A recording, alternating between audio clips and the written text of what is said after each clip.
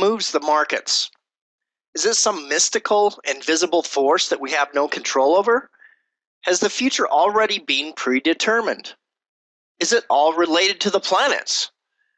These are good questions to ask as it relates to our philosophy toward trading. Regarding the belief that everything has been predetermined, if that is the case, then why bother wearing seatbelts, for an example? If your time's up, it shouldn't really make any difference if you wear your seatbelt, right? And don't bother reminding your kids to wear them either, because it shouldn't matter if you believe in fate. If you don't agree, then I would suggest that you explain your belief to the police when you get a ticket for not buckling up. Good luck with that. So no, we aren't powerless. We are not controlled by some mysterious forces of predestination, luck, fate, or anything else you want to call it. When I was a broker, I would often hear the question, why did the stock or future go up today? The answer to that question is proverbial and really quite simple. There were more buyers than sellers. And the converse is true when the price of something goes down. It really is that simple. But can't there be other reasons that would influence why prices went up or down? Sure. But let's first focus on the primary forces that influence prices. The first of the primary forces that move markets is the largest financial institutions on the planet, or funds. They could be banks, governments, pension funds, mutual funds, insurance companies, etc. These are large pools of diversified capital in multiple markets. These institutions place very large orders with firms that execute their orders on the various exchanges. These firms work the orders on the exchanges and love this type of business from the institutions because not only they get paid well to execute the order for the firm, they also use insider information to achieve their own ends by front-running or putting orders in front of the institutional orders. But hey, isn't that illegal, insider trading? Yes, it is. But it doesn't stop it. Similar to the fact that many people use drugs despite it being illegal. Insiders give lip service to the fact that insider trading and insider information is illegal. But this is a serious fact of life. It happens more than we want to think it does. Why? Well, put yourself in their shoes. Imagine that you were buried in debt, worried about your job, your wife's pregnant, maybe you need some money for your kids' education. But then you get some inside information. It's 100% certainty that stock X will go up $10 by the close tomorrow. You think, wow, it's a once-in-a-lifetime chance. Maybe this is my big break. I'll only do it once and then I'll never do it again. And if I do this, I can send my kids to school and I'll be doing it for a noble cause.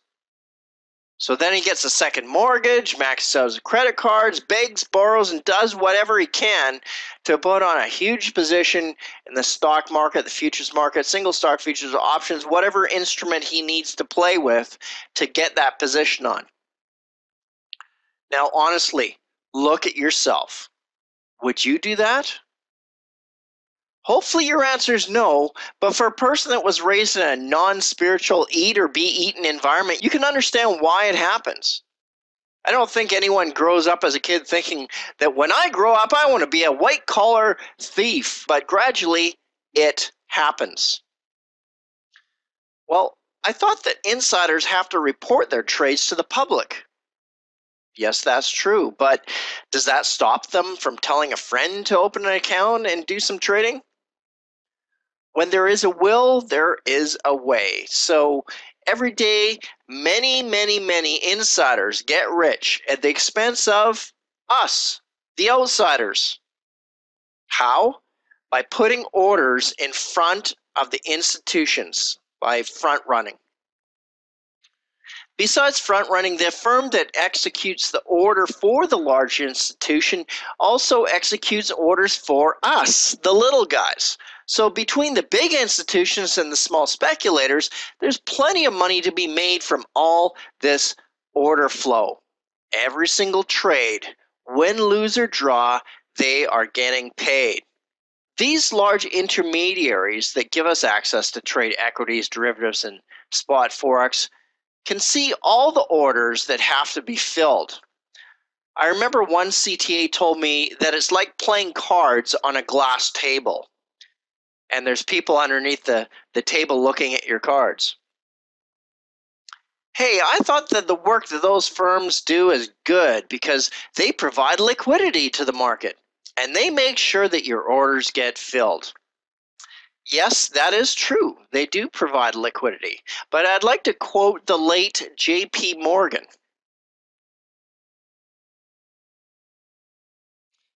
This is what J.P. Morgan had to say. A man always has two reasons for doing anything: a good reason and the real reason. So yes, these specialists, market makers, brokers, they provide liquidity, but what is the real reason? Charity? No. The real reason is money. They get paid on every transaction, and so they love transactions, and lots of them. So let's see how orders are filled in a typical trading day on an exchange.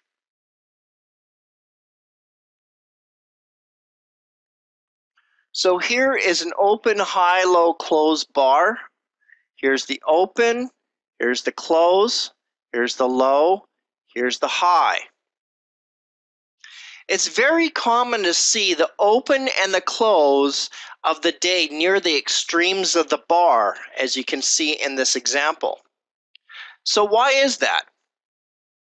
At the beginning of a trading session, the brokers look at all the small orders that you and I place, but they're also very aware of the big orders that have to be filled for these large funds. So once the session starts, they try to hit all the small buy and sell stops on either side of the opening price, and they drive the market up and down to fill these orders. And yes, they make money doing that. They make some money, but the serious money is in the institutional business. First, they'll collect this, and then they'll move on. After this phase is complete, they look at the institutional orders. In this example, there's a huge block of shares that need to be purchased. So first, to protect themselves from market meltdown, they start buying options or futures to modify their position and reduce the risk to a level that's acceptable. Then about an hour after the open, the buying begins.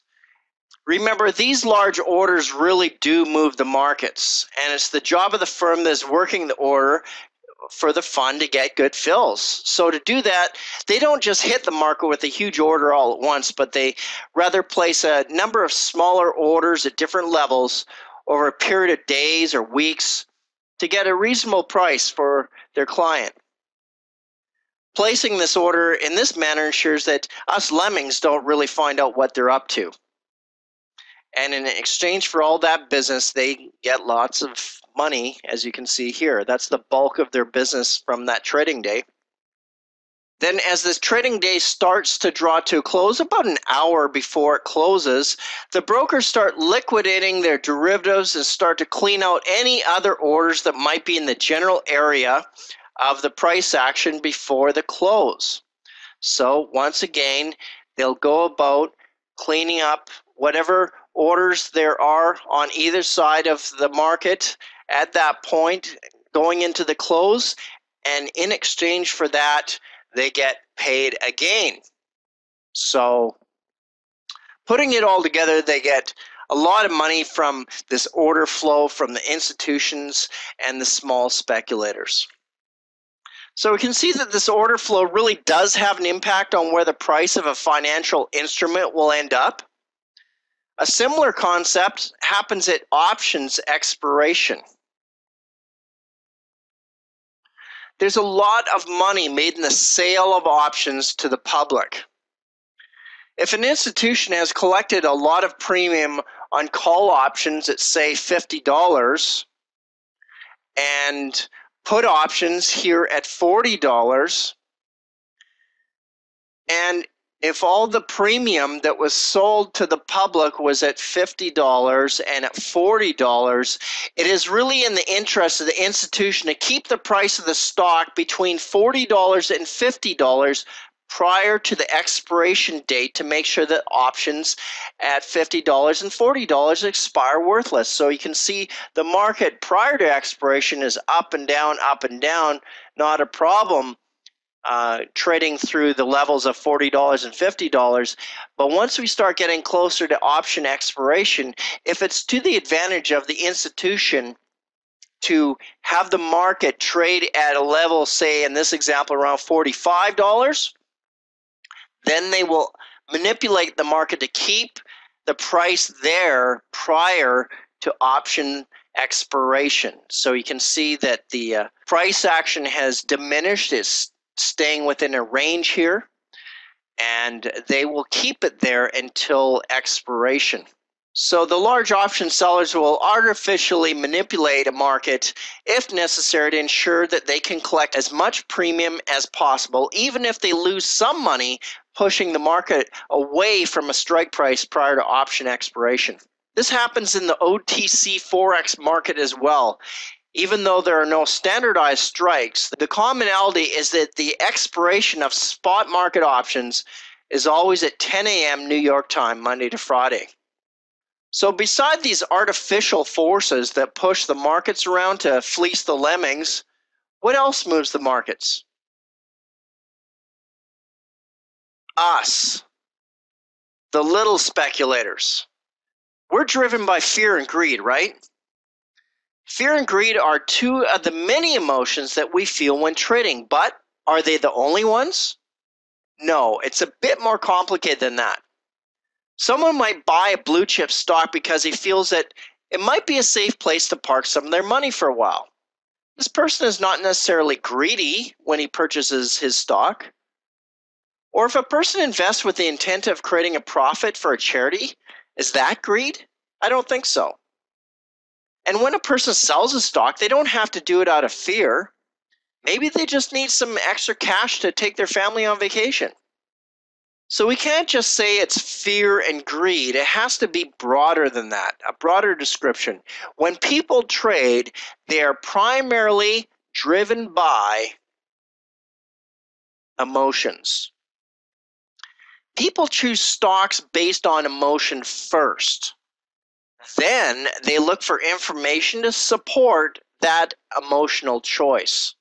And with all the tools we'll be looking at in this course, you'll see that these emotional choices can be predictable. There are identifiable patterns that tell us in advance that the market collectively is about to make an important decision that will affect its price. Let's now discuss this further and have a look at analysis of the financial markets in the section Fundamental versus Technical Analysis.